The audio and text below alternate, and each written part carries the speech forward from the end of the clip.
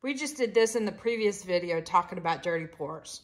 Now we're going to try tip number 2, or I should say technique number 2.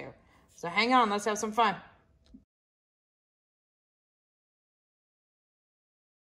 Howdy, howdy everyone. This is Clara Lawrence, and we're going to continue on with our dirty pour. So the video before this, I showed one technique of doing a dirty pour, and this time I go through the second one. So I'm going to use the same kind of colors, and I'm going to bring you up just so that you can see my color palette laid out. There's several really nice brights in there, and some subtle tones, and some whites and black, and a little bit of gold. So I'm going to use the same color palette so that you have a good example of both of them. And I'm sorry I don't have 2 round trays to definitely do side-by-side comparison, but these are about the similar size as far as area space. So hopefully that'll help. But I will put in a clear coat on here to give the resin something to easily glide around. And I did the same thing with the other one. So we're gonna get started. First color that's up for grabs is, actually, let me move this out of the way and I will start filling up my cup here.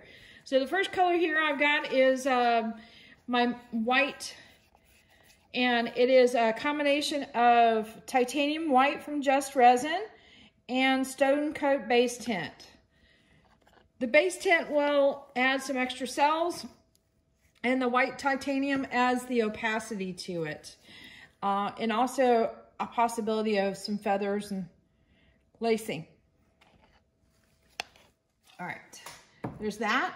And then I've got a little bit of a white tint in here with a whole bunch of glitter. I don't know if you can see that.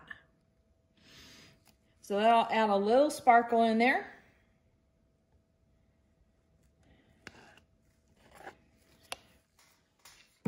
And then I'm going to layer up our brights. So I've got a couple of fluorescent colors in here. And a tip for layering in your colors for dirty pours. Try to put them in orders of colors that naturally go well together. In other words, like green will blend really well into blue.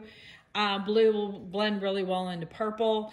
But if you put a yellow next to a purple, you might get some mud in there.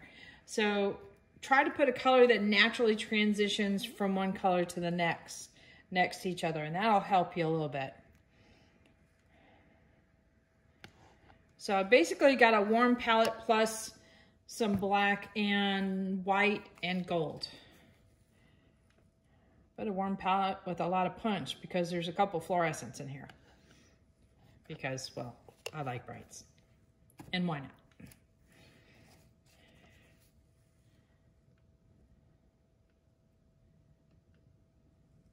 And then I've also got a deep purple, which is kind of a nice luster color, which will change up the color palette a little bit. In other words, a lot of these colors are creams. I had a little bit of glitter in with a white. And then this deep purple has a little bit of a luster color in it. So it makes it a little bit more interesting instead of just being, you know, all creams or all glitters or all, you know, that kind of thing, or all metallics. If you change it up, you got a lot more happening there. All right, a little bit of black, and that's a tint. Just a little black. A little gold, because gold can take over. So you got to be mindful of your gold. Unless you want it to take over, then by all means, go for it. And then I'm going to end it with some more white. Or I shouldn't say end it. I'm coming to an end. Some more white there. A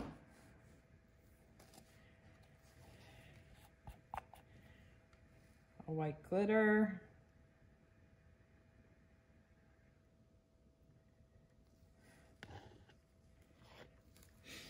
And then just like I did with the other one, I had a little bit of yellow, a little bit of orange, and a little bit more pink.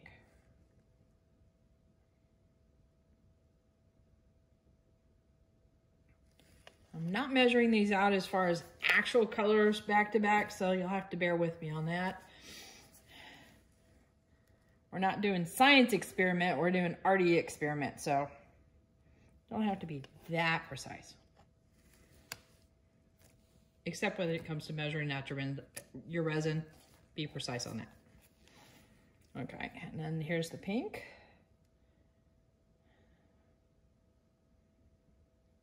Okay. All right, let me put these colors to the side.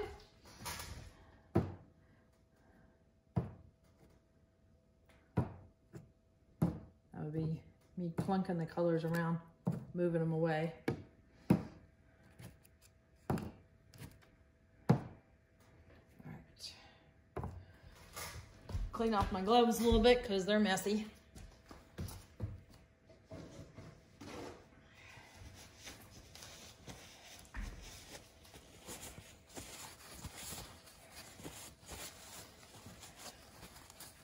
Okay, I got the back. I don't know how I got the back.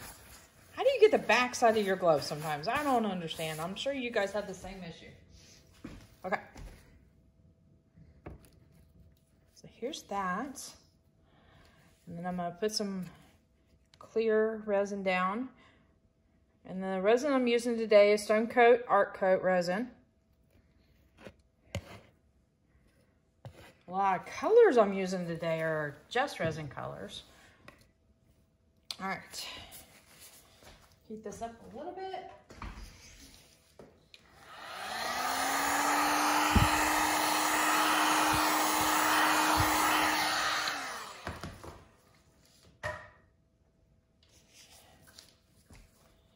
All right. I'm not worried about going completely edge to edge because the amount of resin I'm adding to this, it's naturally gonna wanna go to the edge.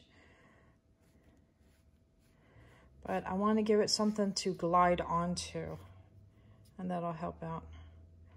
And if you do happen to get up on the edge a little bit like I just did there, get a little bit of alcohol on like a paper towel or something to clean that off when you're done with your pour. All right, I'm gonna get a fresh glove.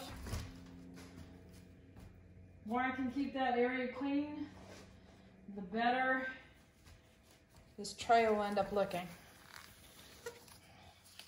All right, hit that with a little heat. Get rid of that bubble there, especially that big one there.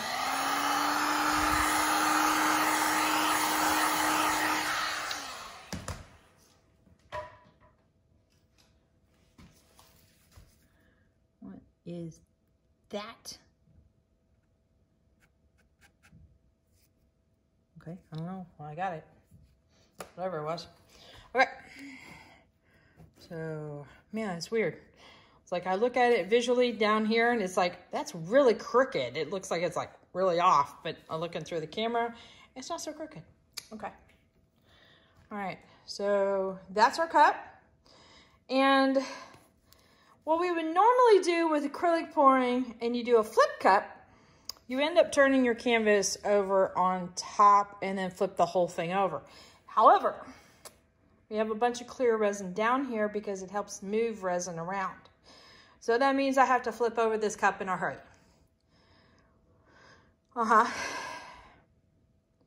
And you gotta develop the courage sometimes to flip that cup over in a hurry because you don't want the cup to go everywhere. So this could either be a really hysterical video or just epic. So hopefully it's not an epic fail. All right, good grip on the cup. And yep, okay. And breathe. Okay, so I'm gonna wait a little bit for this resin to go down. It's already starting to go out the bottom.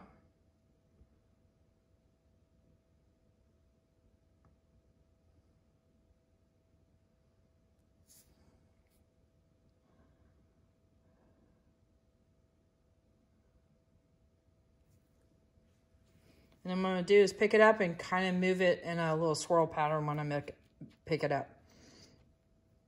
Or at least that's the theory anyway. I already like that right there. That looks really pretty. All right, here we go.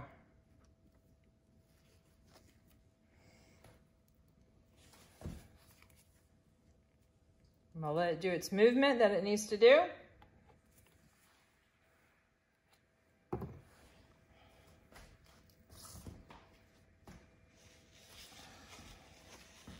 And it's already going to push any clear that's there to the side, or just go ahead and go on its own. While we're waiting for this resin to move around, I will kindly talk about some other things about trays. If you decide to pour on trays, be mindful when you have seams like this that there could be a possibility that it leaks on the other side, like underneath. So you may want to check your seams. And don't do as I did and not check your seams, because we're hoping that everything is nice and hunky-dory.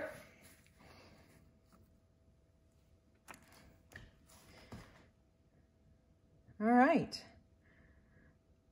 I probably could have used a little bit less resin, but that's okay. All right. I'm going to go, what I'm going to do is I'm going to tilt this a little bit and go up the sides a little bit all the way around here. And it's something I did similar on the other one as well. I find that on the trays, it looks a little bit nicer, and it also starts to get a little bit of movement going on. Let's see if I can bring you up so that you can see how it starts to move around.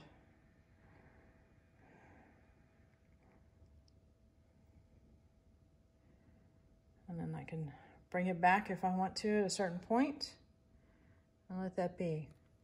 It's a fairly simple technique. It's a little bit on the nerve-wracking side as far as the flipping of the cup, but you can end up with some really, really interesting blends. Like that's a really pretty blend.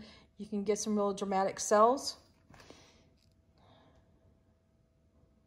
If you go with less resin color onto the transparent and really do a swirl thing, you can have some clear resin running through it so your wood shows through as well. Like we got a little bit of clear going on right here. All right, let me bring you in for a close-up.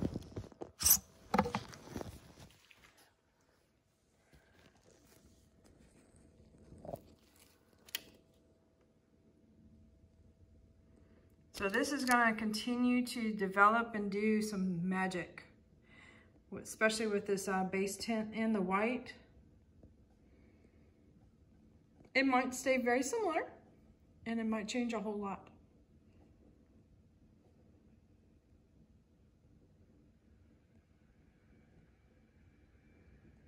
So there's always a little bit of a surprise.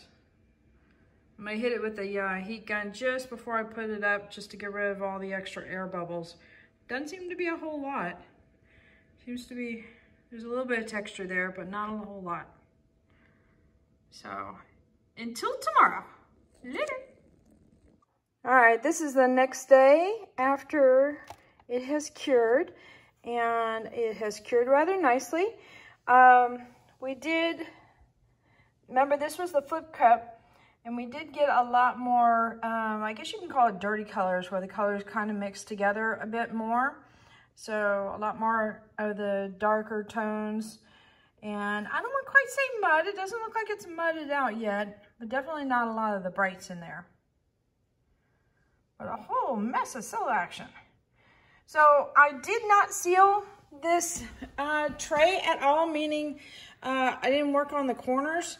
And I have done this before with this particular bamboo tray where I didn't do anything with the sides, and I know if it does leak, it leaks very minimal. And so I wanted to show you this. So it did do an actual leak here, but it didn't leak a whole lot. So it's enough that I can probably take off the remainder with either sandpaper or hit it with the heat gun and scrape it off that way. But I do want to show you this. Okay, because this is at the soft cured stage, in other words, it's okay for me to touch. I'm not actually leaving fingerprints, but it's still very soft and malleable. It's easy to cut off with a knife of some sort, a very sharp blade. But obviously, take precautions. I mean, this is a cutting surface here. I used my hubby's cutting board. At any rate, so be reasonable, you know, cut away from yourself. Have a cutting mat of some sort. Be mindful of the blades and stuff like that. But this did cut off rather easy. And in fact, this side is pretty smooth. Here, this is a little rougher. So I'm going to wait till this gets to be a hard set. And then I'm going to hit it with sandpaper to really smooth out this edge a little bit. So I wanted to show you that. But overall, I'm happy with the piece. What do you guys think? It's a little bit busier than probably most people would like. But there's definitely a lot going on this thing. Anyway. All right, hit that like button, hit the subscribe button, but definitely hit the bell to get notified next time I put a video up. Later, y'all.